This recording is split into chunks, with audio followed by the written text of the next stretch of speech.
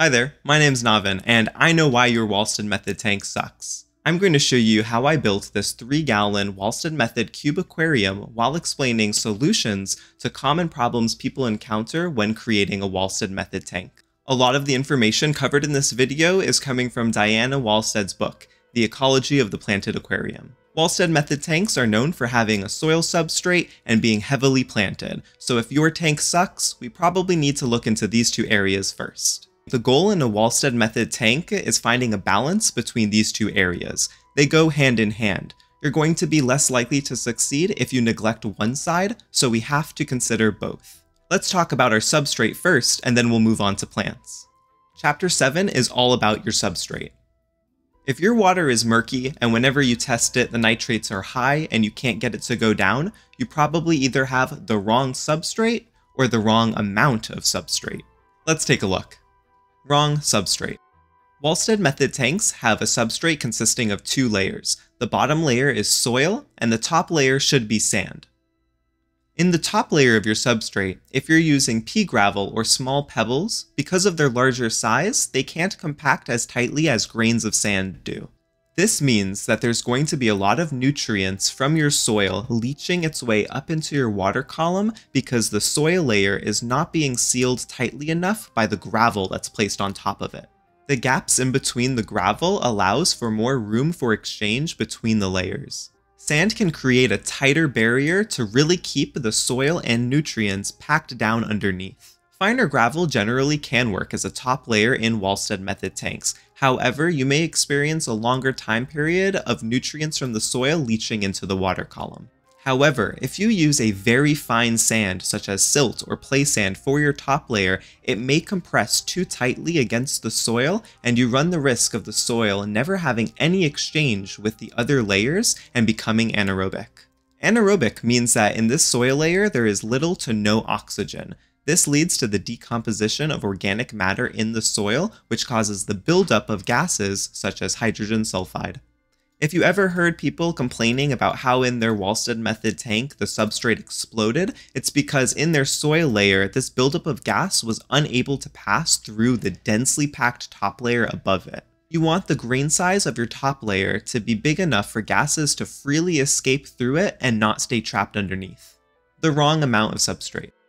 Let's say the material of your top layer is fine, but you're still testing high amounts of ammonia, nitrites, and nitrates. Then, you may need to add more substrate to your sand layer. The main thing is that we want to add a little bit more to our sand cap, but we do not want to add an excessive amount of sand. Do not use 4 inches of sand over 1 inch of soil. We just want to cap the soil, not bury it. On the flip side, if your sand cap is too thin, you risk breaching it and having the soil from underneath stir into your water. This makes a mess of your whole tank and causes a spike in ammonia, nitrites, and nitrates because all of the nutrients from your soil is now being suspended into the water in the tank.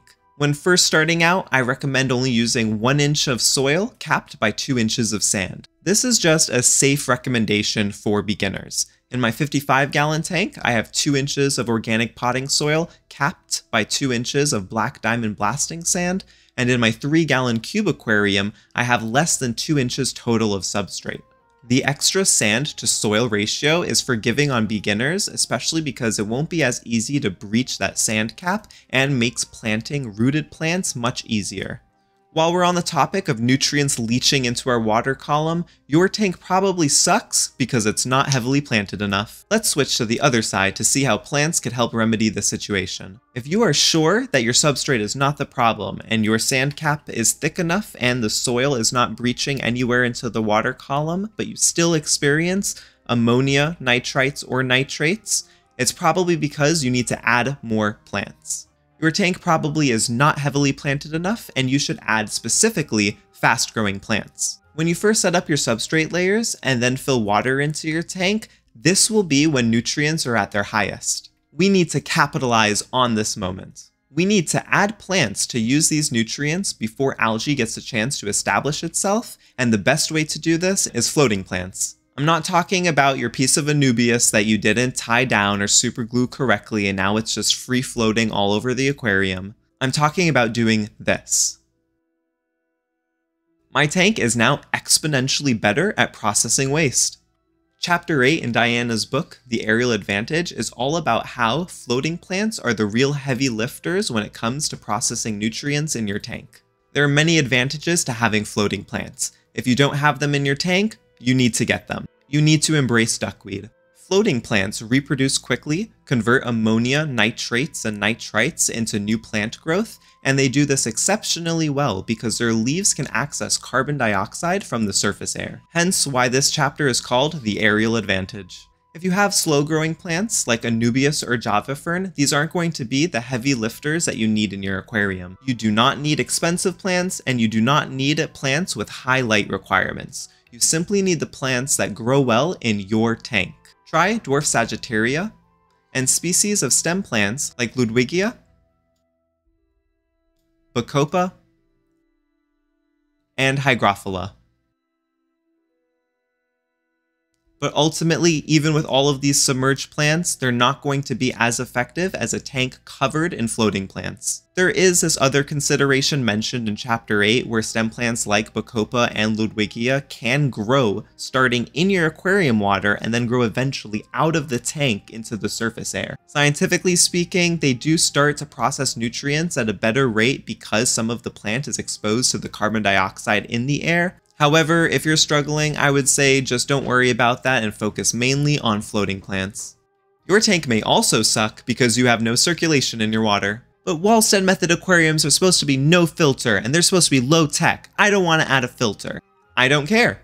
If your tank is a stagnant box of water and you're wondering why your plants aren't growing, your solution may be to add an air stone or sponge filter to increase the circulation in your tank.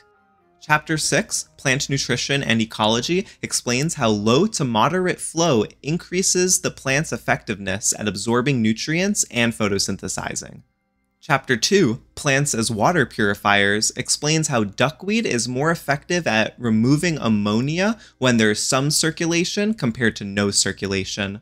Now, there is such a thing as too much circulation. With very high flow, floating plants may melt and other plants may get stressed and not photosynthesize as effectively. On the flip side, if your tank is heavily planted but you still can't keep shrimp or fish alive, your solution is probably also adding an air stone or sponge filter. In a tank with no surface agitation, at night, especially when the lights are off, your plants are just giving off carbon dioxide into the stagnant box of water. At night, they're not really oxygenating the aquarium in the way that we think that they do. By adding some bubbles into your aquarium, they raise to the surface, break the surface tension, and allow for the exchange of gases. This keeps your aquarium fully oxygenated even at night. If you're a beginner to the Walstad style aquariums and need a good baseline understanding of this style of aquariums, you should check out my complete guide to the Walstad method video I have on my channel. I purposefully aimed to not rehash the same information in this video, so it'll be a good use of your time and you'll gain a comprehensive understanding of the Walstad method style aquarium in about 10 minutes.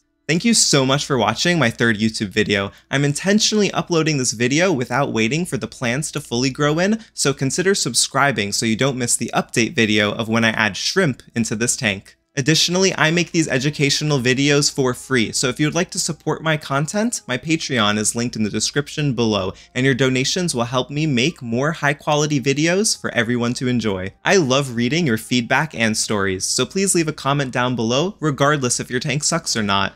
I hope you have a great rest of your day.